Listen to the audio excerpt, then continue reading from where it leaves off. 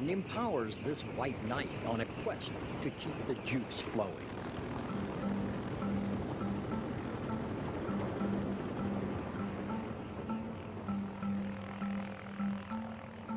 I don't give two hoots and a holler about flying inside a helicopter.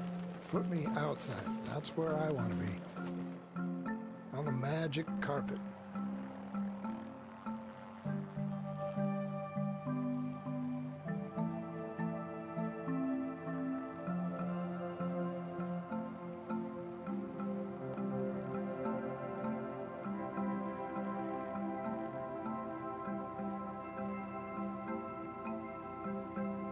Back in the late 1800s, there was a gentleman by the name of Michael Faraday.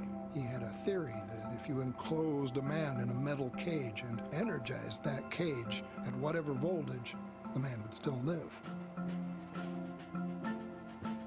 The voltage would flow around him.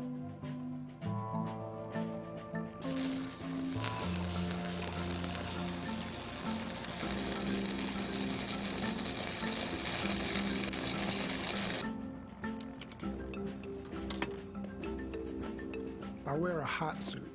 It's 75% Nomex for fire retardant and 25% stainless steel thread. And that metal thread means I have a Faraday cage around me. 500,000 volts pass over my body, but I can work without interference from the electricity. As long as the helicopter is isolated from ground, we have the ability to bring ourselves to the same voltage potential as the line, like a bird on a wire.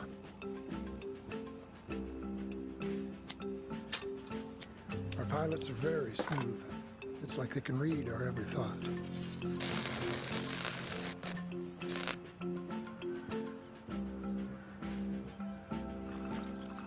There's such a hunger for electricity these days. Nobody wants to take lines out of service just to maintain them.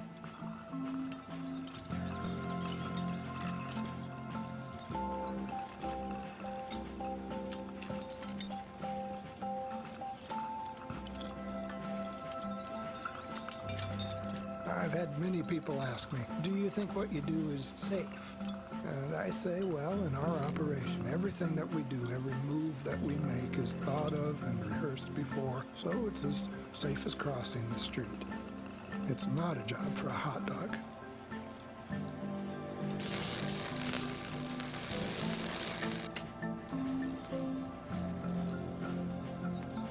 There's only three things I've ever been afraid of: electricity, heights, and women. And I'm married, too.